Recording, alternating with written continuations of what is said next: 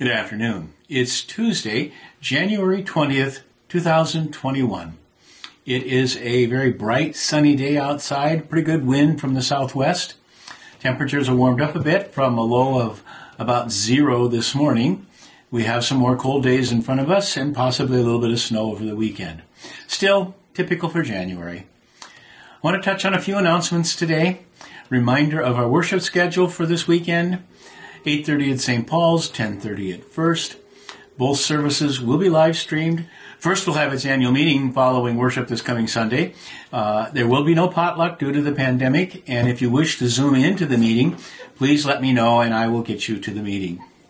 St. Paul's is looking to have its annual meeting come February 14th after 10:30 worship. And there too, if you wish to Zoom in, please let me know.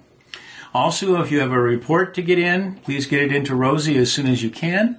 And if you are thinking about running for church council, by all means, let Richard Balls know, and we will get you on the ballot.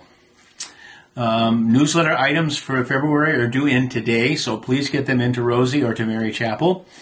And confirmands, we are Zooming you in tonight, so do keep that in mind. I will not be doing a video tomorrow. I have a funeral service to conduct at Dane, Wisconsin for Martin Niebuhr. That'll be at 11 o'clock in the morning, and I probably won't be getting back to Garnavillo till later in the afternoon. So I will not be putting out a video tomorrow. I think those are the announcements I want to touch on today. I want to share with you just a short passage from Matthew's Gospel. This will be familiar to you. It's from Matthew 28. It's called the Great Commission. Now the 11 disciples went to Galilee, to the mountain to which Jesus had directed them. And when they saw him, they worshipped, but some doubted. And Jesus came to them and said, "All authority in heaven and on earth has been given to me.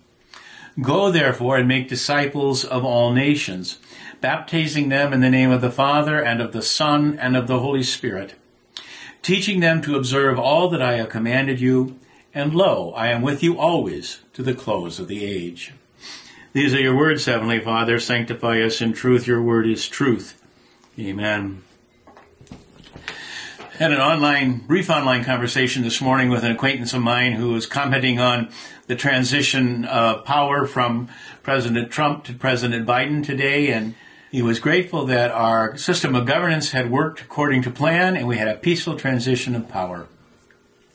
He, of course, expressed some anxieties about the future, which reminded me a quote from Benjamin Franklin that I had learned a number of years ago now. Upon being asked what they had finished in the Constitutional Congress, Franklin was heard to say, "We have a republic, if you can keep it." And I've always liked that quote for two reasons. One, it is a frank estimation of what it takes to run a nation that is the kind of nation that we are. And it is a reminder that each generation has the task of ensuring that the governance that was set up by the Founding Fathers and established in the Constitution of 1789, that our governance goes forward as planned. And I know these things because I have spent a lifetime learning. Lutherans have always been big on learning. Luther was very committed to producing a Bible in the language of the people so the people themselves could read Holy Scripture. In order to see that that happened, he not only translated the Bible into German, but he was a strong advocate of public education. He felt that it was of high importance that people learn how to read, primarily so they could read Scripture.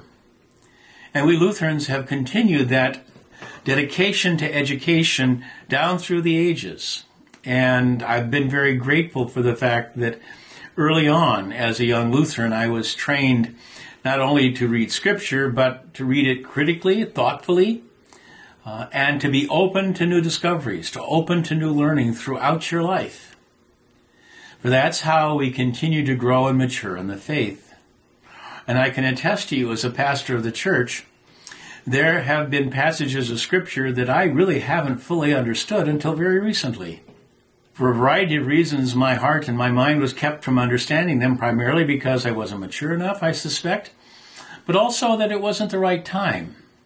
And it was important that I kept learning, I kept reading, I kept thinking and talking to others and reading what others had said, so that when the Scripture had the opportunity, opened itself to me in a way that I hadn't thought of before. And for that, I am deeply grateful. I think a lot of the issues that we face both in our secular society and within the church can be solved through constant learning, seeking to understand the viewpoints not only of what we believe and trust in, but what others think and believe. We need to understand what others think and believe so we can first of all understand where they're coming from, but also to understand the possibility that they may be right, or they might have a clearer vision of a common problem.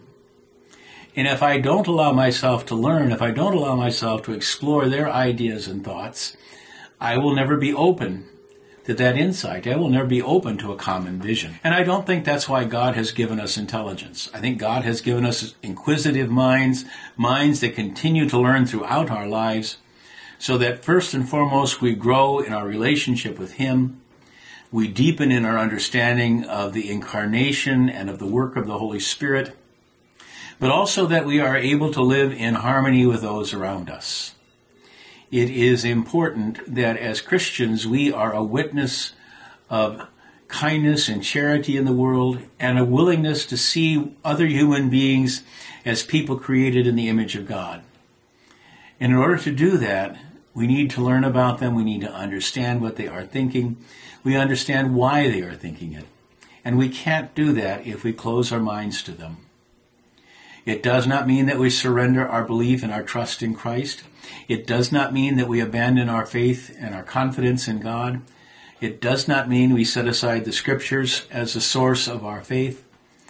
But it does mean that we come to a deeper understanding of those around us who are our neighbors, those around us to whom Christ has sent us to proclaim the gospel and to make better witnesses for Jesus Christ. That is a challenging work. And it is not just the work of the clergy. Pastors are specifically trained for their role as a minister in the congregation, a pastor to the flock, and that's an important role, and they need to be prepared for that. But as fellow believers, it is also your responsibility to grow and mature in the faith as well.